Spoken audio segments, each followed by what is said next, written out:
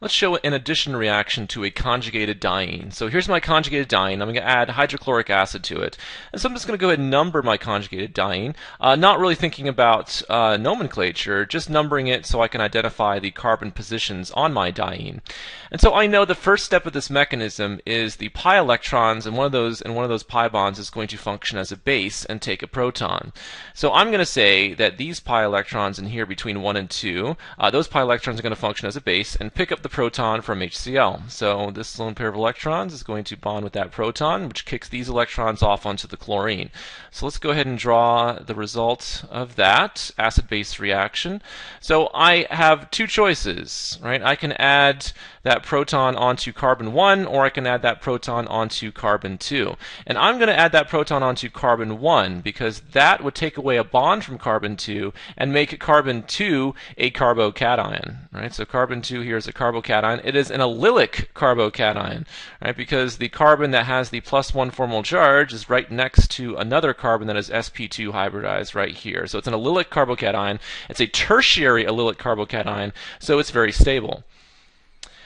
In the next step of the mechanism, I just formed a chloride anion, right? So a negatively charged chloride anion. And so that negative charge is now going to function as a nucleophile, right? And the nucleophile is going to attack the electrophile. So opposite charges attract, and the chloride anion is going to form a bond with my carbocation. And so I'm going to get my product. I added the proton to carbon 1, and I'm going to add the chlorine, the halogen, to carbon 2. So this is the 1,2 adduct product. And let me go ahead and draw the result of that, right? So if I go ahead and show the chlorine adding to carbon 2 like that, I still had a double bond right here. And this is one of the possible products. Let's go ahead and name this product using IUPAC nomenclature. So what we would do is number our ring to give our alkene here the lowest number. So 1, 2, 3. So I have a chlorine at 3, a methyl group at 3, and so when I would give the IUPAC name, it would be 3-chloro, 3-methyl, and then that it would be cyclohexene. So 3-chloro, 3-methyl, cyclohexene, like that would be the name. So that's one possible product. Let's go back up here to the allylic carbocation, and let's think about a possible resonance structure, right? So I can go ahead and draw a resonance structure for this molecule. And I could take these pi electrons in here, right, and move them between carbons 2 and 3. So I could go ahead and move that pi bond between carbon 2 and 3. And so I still have a methyl group there. I still added a proton to the first position. And so I'm taking a bond away from carbon 4. I took a bond away from this carbon. So this is carbon 4. So that must be where my +1 formal charge is. So I have a +1 formal charge right there. So this would be the resonance structure, and it's another allylic carbocation. So it's a possibility that my chloride anion is going to attack at the carbon 4 position, right? So nucleophilic attack, opposite charges attract, and I would add my halogen on to the 4 position. So this is another possible product here. So I still added the proton onto 1, I added the halogen onto 4, so this is a 1,4 addition. And when I draw the product, alright, I'm going to go ahead and add the chlorine onto the 4th position, and I had a double bond right here and a methyl group right here. So that would be my product. If I wanted to give that product an IUPAC name, right, once again, I would have to, when I'm numbering my cyclohexene ring, I would have to give this a number 1 to give the lowest possible number to my substituent. So this would be 2 and then 3. So when I name it, I would get 3-chloro, 1-methyl cyclohexene. So 3-chloro, 1-methyl cyclohexene. So these are obviously different products. All right, so those are two possible products in this reaction. So if I go back up to here, those are the products that would result if the pi electrons in magenta started off with the acid-base reaction. Now we're going to do it again, except this time we're going to look at these pi electrons here between 3 and 4. So what if those electrons were to function as our base? Let's go ahead and get some room, and let's show another mechanism, right? So I'm just going to redraw my original alkene, my conjugated diene, I should say. All right, so let me go ahead and put in my conjugated diene right here. And this time, when we do the mechanism, we're going to show these pi electrons functioning as a base, right? So these are going to function as my base, so I can go ahead and show HCl here. All right, so there's HCl like that. And again, if I'm going to number my conjugated diene, I'm not concerned about IUPAC nomenclature numbering. I'm just identifying where my carbons are. So I'm going to say now this is carbon 1, carbon 2, carbon 3, and carbon 4, just to help me track my carbons a little bit better.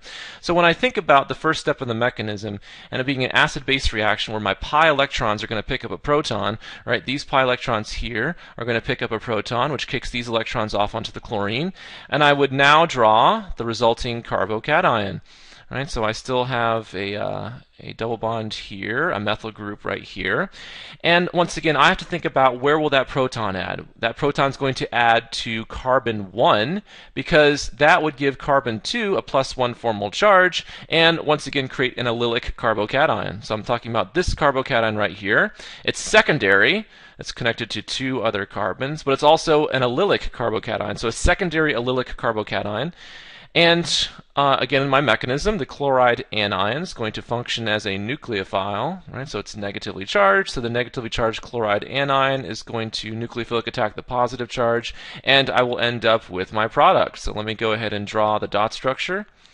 Right? So when I draw the dot structure for that, I am going to get I still have a double bond here, still have a methyl group here. I have a chlorine right here as well. So this would be the 1,2 adduct, right? So if I'm thinking about the numbers I had over here on the left, I added a proton to the first position. I added a chlorine to the second position. So here's the first position, here's the second position. This would be the 1,2 adduct. We can go ahead and name it. So if I wanted to name that using IUPAC nomenclature, I would number it so that this would give me carbon 1, right, to get the lowest number possible to my substituent there. And that forces me to go around the ring this way because, of course, it's following my double bond there. So 1, 2, 3, 4, 5, and 6. So the official IUPAC name, there's a chlorine at 6, so it'd be 6-chloro. And then there's a methyl at 1, so 1-methyl. And then it's cyclohexene. So 6-chloro, 1-methyl cyclohexene would be the name of this product. Let's go back up to the allylic carbocation, and let's go ahead and draw the resonance structure that's possible, right? So I can draw a resonance structure for this, where I take these electrons in here and I move them over to here. And let me go ahead and draw that resulting carbocation.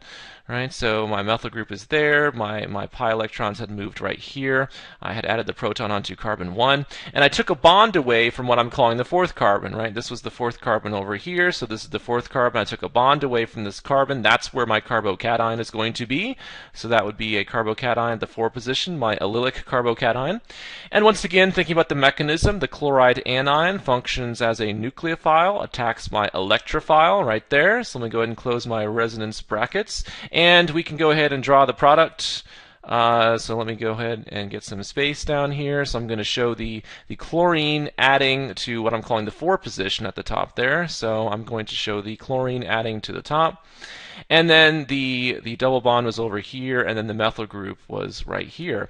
So if you wanted to name this one, all right, you would start right here at carbon 1, and then you go 1, 2, 3, 4, 5, 6. So this is also 6-chloro, 1-methyl cyclohexene. So these two are actually the same product. Okay, and actually this is going to be the minor product in this reaction. So this is going to be the minor product. And the reason why this is the minor product compared to the two above is the fact that when we started off this mechanism, we got a secondary allylic carbocation, right? So this carbocation right here, this one's bonded to 2 other carbons, so this is a secondary allylic carbocation. And if we compare that to the first thing that we did here, right? The first thing that we did, this carbocation right here, that one is bonded to 3 other carbons, so that would be a tertiary allylic carbocation, which is more stable than a secondary. And so it's more likely that this first mechanism we did is going to be the major product. So these two right here, we've proven those two are different molecules.